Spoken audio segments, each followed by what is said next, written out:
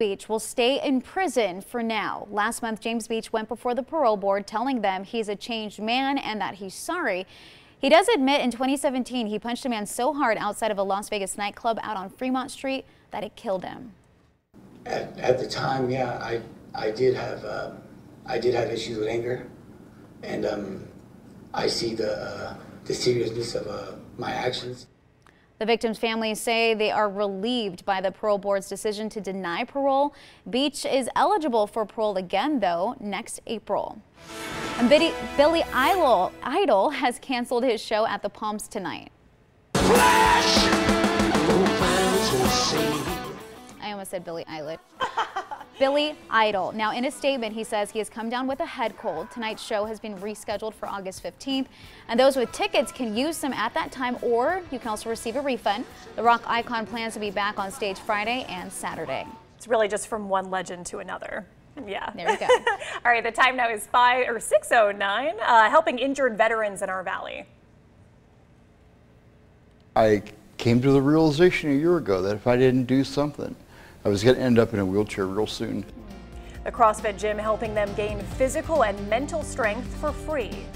And Coachella now postponed because of fears over the coronavirus, when the music festival will now take place. So there's some light rain possible this morning, a little mist out there, a little drizzle. Looks like a stray shower is going to pop back up this afternoon, but the heavy rain moves in late Thursday night through Friday. I'll show it to you hour by hour. We'll talk about potential rain amounts before the weekend gets here. We are going to have more wet weather on our hands. Our photographer Daryl in live drive for us this morning, just getting to the scene of an accident here. We'll have an update in just a couple minutes, but also just enough showers out there this morning to make the roads wet. You can see just a little bit of ponding there. Give yourself some extra time as you make your way out.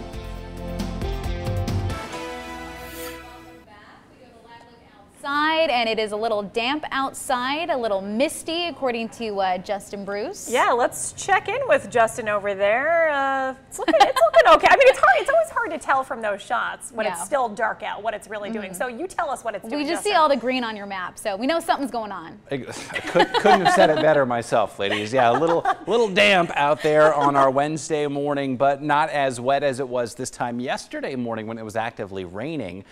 So that's a little bit of good news. Nevertheless, still a 13 first alert action day just because the streets are still a bit slippery early today. 55 at McCarran, 52 at the Henderson Executive Airport. We'll keep those temperatures in the mid-50s so you can have that extra cup of hot coffee or hot tea.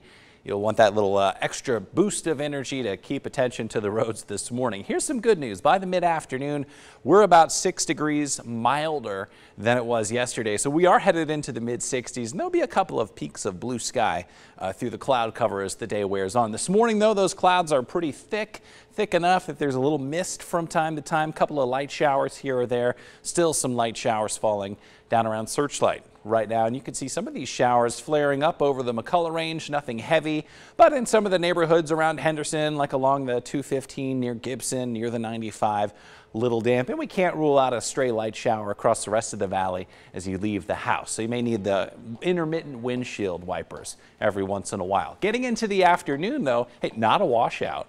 It looks like there could be a stray shower as the day wears on. It could form over the mountain, then drift across parts of town like Summerlin or Centennial Hills, but that chance later today on the low side. It does look completely dry tomorrow morning through tomorrow early afternoon.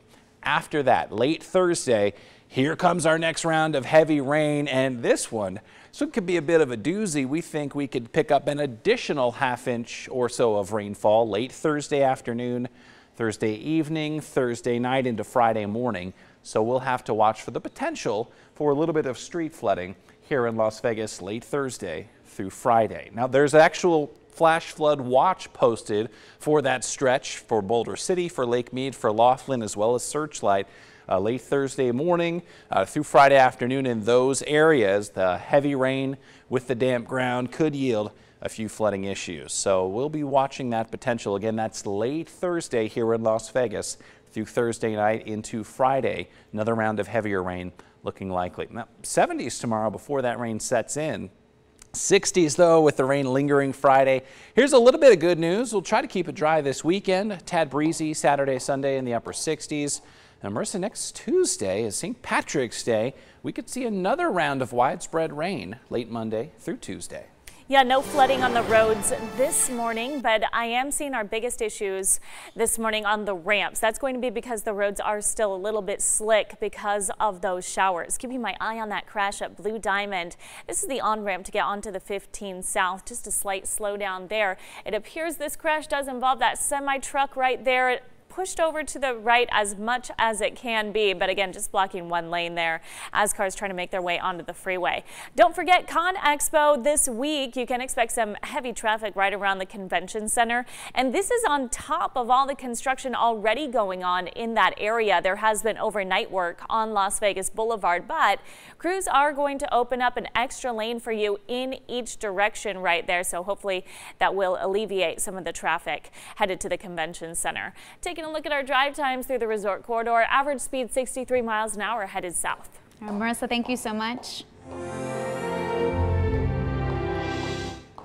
Pushing through the pain together, a local CrossFit gym is giving hope and motivation to veterans and first responders with disabilities. On this week's Veterans Voice, 13 Action News reporter Leah Pizzetti shows you the community these heroes have built.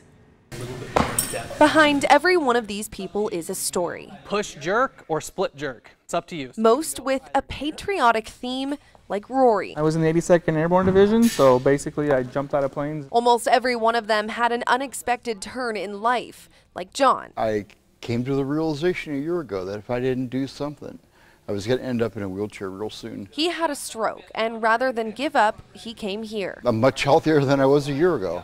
Much healthier. Branded One CrossFit is free for any veteran or first responder. They really need a new community to join. And that's what I feel like is lacking when they get out of the military. They kind of feel lost, and I wanted to be able to give them a place they could come to and count on. Founder Nick McComb says this community is building strength together. It doesn't matter what your disability rating is, how disabled you think you are, physically or mentally, I can put you through a workout just like all my other members. Some of their injuries came after service, like Jimmy. I lost my leg at the scene, I broke my right arm, tore open my stomach, punctured my liver and my kidney. He was in a motorcycle crash that almost took his life. Before I got my prosthetic leg, I was stuck in a wheelchair for about like 8 months. And you can see how far he's come, along with John. I'm adding years to my life and life to my years. With every simple exercise, they're gaining physical strength and confidence. Just like, you know, basic training almost. Like you're all sitting there and you're all enjoying the suck together.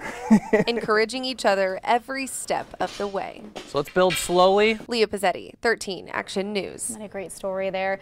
Veterans Voice is sponsored by Lexus of Las Vegas and Lexus of Henderson. And if you have a veteran who you think should be featured on our weekly series about our heroes, email veteransvoice@ktnv.com. The time now is 6:19. Dealing with the hand sanitizer shortage, well, there's a simple answer for those who just can't seem to find it in stores. And will the coronavirus impact the NFL draft, who the LVCVA says will make the final call? You're watching Good Morning Las Vegas. We'll be right back on this Wednesday morning.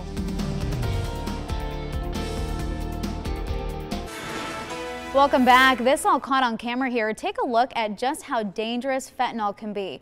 Here you can see an Oklahoma sergeant wearing protective gloves there and packing up drug evidence laced with fentanyl when he starts to collapse. Seconds later, other officers come in and rescue him. Now, they had to give him Narcan, which is a life-saving drug that reverses the effects of an overdose. Really fortunate that one, we had this available to us, and two, that our officers really adhere to the training. This is really scary video. Police say this was the first time they had to give one of their own officers Narcan. Another officer who is possibly exposed to fentanyl was sent to the hospital. The department says both are doing okay. All right, the time now is 6:23. We are keeping our fingers crossed because so far next month's NFL draft is still on. The president of the Las Vegas Visitors and Convention Authority says plans for the draft have not changed because of the concerns surrounding the coronavirus. Yes, Steve Hill says the LVCVA is having twice daily conference calls with the Southern Nevada Health District to monitor the situation. Now, he says they will rely on the district and the NFL to make necessary decisions. And we're very hopeful that this will move forward. They're committed to doing everything they can to make it work. But what we have all said and all mean is health and safety of our employees, our guests comes first. Just last week, the NFL said it was closely monitoring news from the CDC, but plans for the draft in Las Vegas were still a go. And remember, we are your home for the 2020 NFL Draft. ABC will air 3 days of the big event. Round 1 starts on Thursday, April 23rd at 5:30 p.m. I, for one, cannot wait. Well, unfortunately, Coachella has been postponed due to coronavirus concerns. The annual music festival was set to be held in Indio, California over 2 weekends from April 9th through April 19th, but now Coachella will take place the weekends of October 9th and October 16th. Now, we have reached out to organizers of EDC to see if they're considering a postponement there. We have yet to hear back. All right, well, here's your chance to have the best Airbnb on the block. A new contest is giving away $100,000 to build your own Airbnb. It's a lot of money. Go to Airbnb.com and enter to win there. And you have until April 15th to apply. And the contest isn't just for Americans. Other countries can also submit applications. And we wish you all good luck. I've been to some good ones, some bad ones. There's, you know. My mom actually just asked me about the Airbnb that I stayed in when I visited my brother in Hawaii. Yeah? So, hey, we're all Airbnb users here. Yes, Justin Bruce, what about you, bud? I'm trying to think of some of the less interesting places that I've used an Airbnb or a Vrbo, a VRBO. Gosh, I feel like somewhere outside of Nashville, Tennessee. Still kind of exciting, though. We are looking at the chance of a few additional scattered rain showers in our Super 7-day planner. A little bit of mist out there, also lots of clouds for the kiddos waiting at the bus stop, and temperatures outside are in the low to mid 50s, so they will need that heavy sweatshirt or perhaps even the coat. And the good news is that tomorrow we're dry during the morning and the early afternoon, so we'll sneak up to 72. Not bad for a Thursday, but got to give you a first alert. It's an unfortunate one that another round of some heavier showers will push in late Thursday around dinner time through Thursday night, and actually won't taper until Friday in the morning. We may see a ½ to possibly an inch of rain late Thursday night into Friday. If we get that much rain to fall, we'll likely have some street flooding here in Las Vegas late Thursday night into Friday. The weekend, we'll try to keep it dry, but it will be breezy and in the 60s on Saturday, Sunday. Guys, it was about 5 o'clock this morning before I realized, hey, St. Patrick's Day is on the Super 7-day planner. Yeah, Tuesday.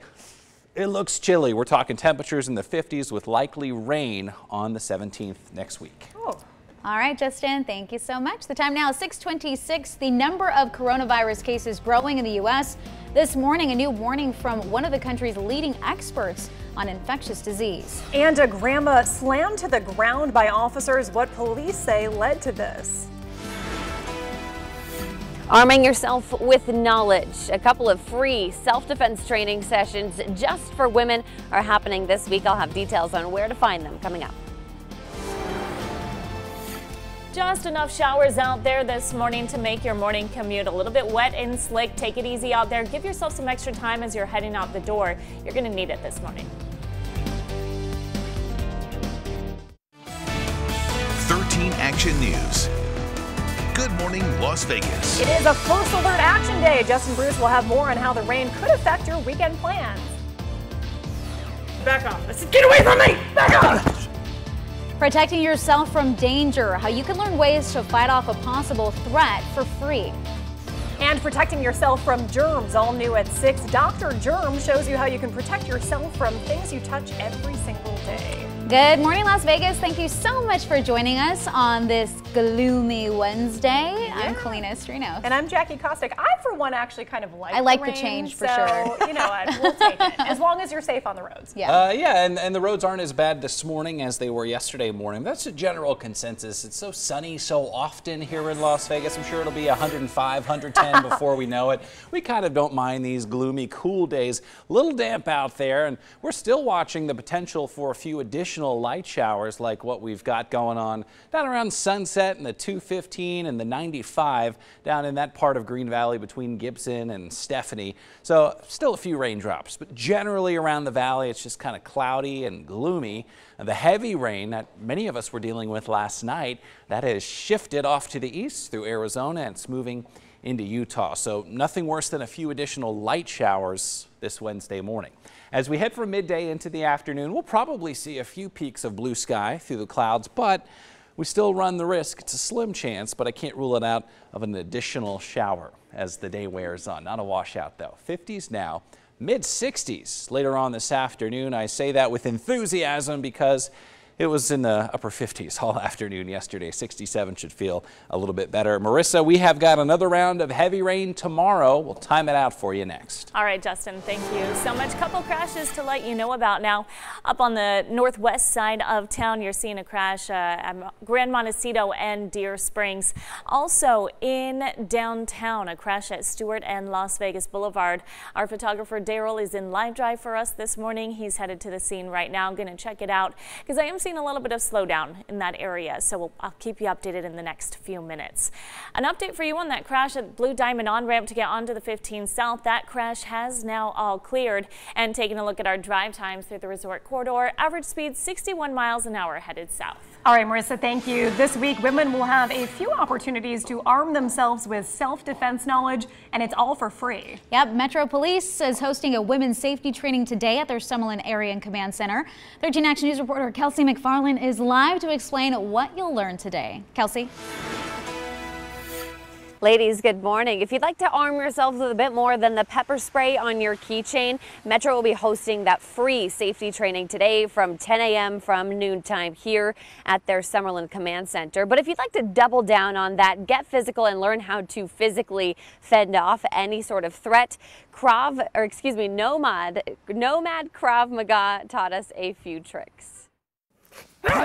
Tammy Jones has been a Krav Maga student for 2 years. I said back off. I said get away from me! Back off! She says 2 years ago she wasn't equipped to defend herself or her loved ones in a dangerous situation.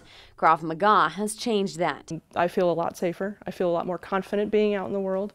I feel more confident about protecting those that I work with, that I go places with, that I care about.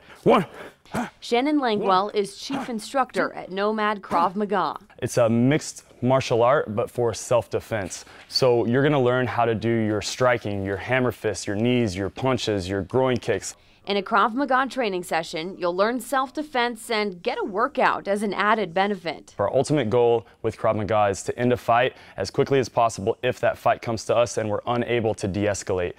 Langwell teaches situational awareness skills and how to create verbal and physical boundaries. But if de-escalation fails, you'll also know how to throw a punch. Nomad Krav Maga is hosting a free women's-only self-defense class on Saturday from 1 to 2 p.m. You're going to learn some simple, basic techniques that could really be highly effective in protecting yourself or your loved ones if that attacker ever comes to you.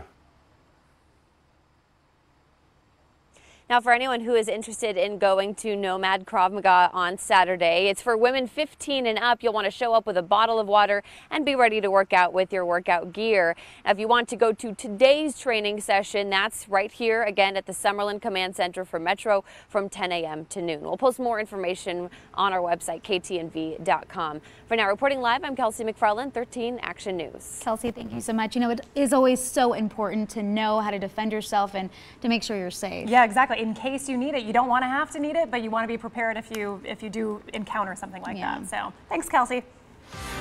The number of coronavirus cases in the United States has reached 1,000. The number of patients has doubled since Sunday, and 31 people have died in the U.S.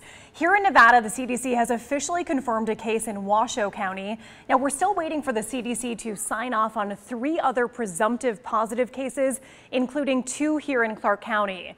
And this morning, a new warning from one of the country's leading experts on infectious disease. We can't be doing the kinds of things we were doing a few months ago. You have to start taking seriously what you can do now, that if and when the infections will come, and they will come, sorry to say, sad to say, they will. Health experts say cases will continue to increase, but the risk to the nation is still relatively low. Older people and people with chronic illnesses are at higher risk. Today, President Trump will meet with top Wall Street executives at the White House amid concerns surrounding the coronavirus. Now, earlier this week, President Trump asked Congress for a tax cut and other measures to ease the pain of the outbreak. Now, that did help stocks recoup most of their historic losses from Monday. You remember that. Committees in both the House and Senate will have hearings today on preparedness and response to the virus. As hand sanitizer and other cleaning products continue to sell fast, one clinical toxicologist is offering an alternative. So if you can't find hand sanitizer, it is possible to make your own. Rubbing alcohol and aloe vera are the next best thing, but there are some things that you want to stay away from. I've seen a few recipes online that recommend using vinegar, bleach, disinfectants, both powder and liquid, fingernail polish removers, hydrogen peroxide. All of these things can be super dangerous, irritating to the skin. Now, the toxicologist says above all, soap and water work the best. And we'll have more coronavirus coverage throughout our morning and on our website at ktnv.com. There you will find up-to-the-minute updates as well as safety tips and scams to watch out for.